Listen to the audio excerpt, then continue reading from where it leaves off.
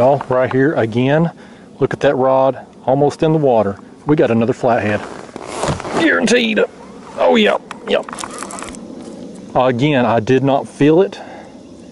I just felt my kayak and looked back, and there's my rod. Guarantee you this is another flathead. This is on that piece of white bass I sent down. Got the one live bait left on my other rod behind me. I'll just put a chunk of the white bass down on this one though. Guarantee this is a flathead. Feels like a pretty good one too.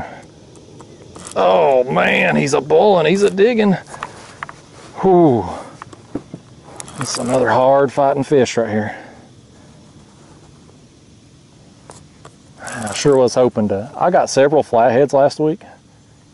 Some good ones too. I mean, for those of you that watched the videos, my regular viewers, you saw them, but my last trip out on my, granted my videos are about a week behind, but my last trip out was catfishing anyway, was like 3 days ago, and I didn't get any flatheads on that trip. Got a big blue, blue that was over 44 inches long. I mean, it was a whopper. No flatheads on that trip. And so coming out here today, I was like, man, I hope there's some more flatheads in this hole. I still have moved. I've been spot locked here right where I set up this morning. Kind of, I mean, if you look around here around me, I'm kind of just right in the middle of the dang river channel, just right in the middle of the old river channel, the original Tennessee riverbed that was here before TVA flooded all this to make the reservoirs. And again, there's a deeper hole right here in this section. And these fish, they're using it right now. Ain't never a bad time to fish a main channel ledge or a deep hole, ever. But right now, they're in here in really good numbers on this spot. Oh man, look at that. That's a big flathead. Oh man, that's a big flathead.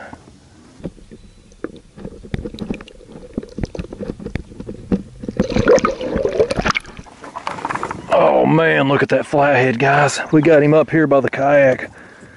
Look at that thing. You can see what he eat right there. That's that that white bass midsection. That's a dang good flathead. Oh man. Oh, whoa, he ain't done. He ain't done. Okay. Get him on in here. Oh, boy, he's wound.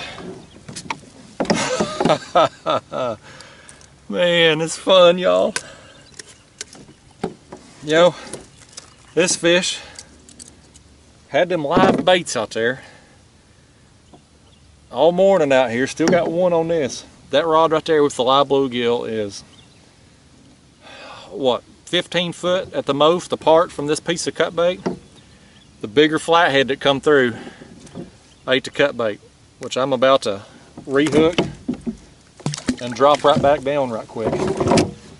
He's still wound up, man. He's got some energy. He's gonna be flopping around. It just dawned on me, I don't think I measured that other flathead. I held him up. I don't think I ever put him on the board for you. Maybe I did. I could be going crazy too. At my older age, that's starting to happen. But we'll put this one on the board for sure.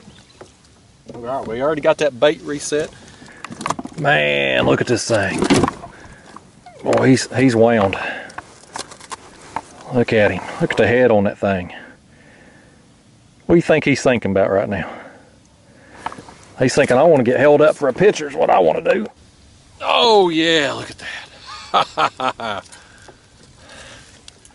There he is.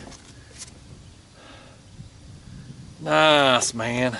Oh, that's awesome. Love flatheads. Let's go straight to the board with him. Oh, that's a good flathead. He's over 39 inches. He'll be about 39 and a half right there. Holy cow, what a flathead. Boy, he was a good time. All right, guys. Let's hold him up here one more time for you. I said it a million times. If you keep your baits on good structure, you're eventually going to get bit, and You know, I've just hit place to place to place out here, and you know, you stumble into a place like this, and I'm gonna keep hitting it, man. I'm just gonna keep hitting it till these things quit biting. Let's send him home. Oh crap. I just flung my bucket off over. Y'all have to get it here in a second. He's got some blood here in the corner of his mouth. Bye-bye, bucket. I'll come get you in a second. Flatty, we'll see you. Take off. Why don't you swim over there and get my bucket right quick? He said, heck with that. He don't work for me.